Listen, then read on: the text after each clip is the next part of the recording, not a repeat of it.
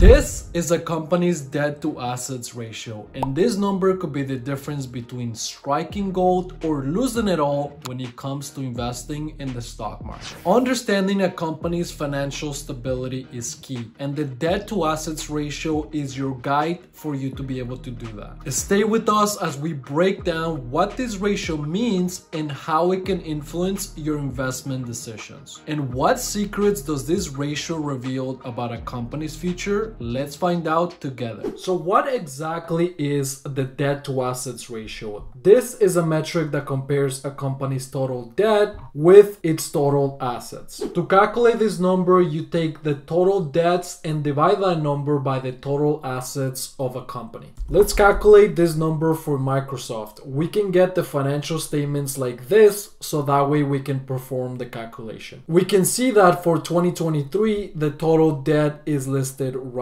here, while the total assets, you can sum all of the numbers right here, or you can simply use the total assets number found here. So we take the total debt of the company and then divide this number by the total assets of this company, and then we can turn this number into a percentage, and we see that we get roughly 14.56% as the answer. Lower numbers are considered more safe because it means that the company has more assets to cover its debt or its liabilities. And of course, the opposite applies. Different companies have different debt to assets ratios. So for example, these tech companies that we can see right here have very different debt to asset ratios than companies in, let's say, manufacturing. So to know whether a ratio is good for a particular company like Microsoft, it is important and very helpful to be able to compare them with companies that are in a similar industry. Altogether, the debt to asset ratio isn't just a number to calculate, but rather a lens to view a company's level of financial leverage and its risk. Armed with this knowledge, you can make better investment decisions. Understand the numbers and you understand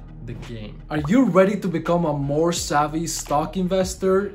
Hit that subscribe button and the like button, and let me know in the comments below what financial metric you would like me to decode next.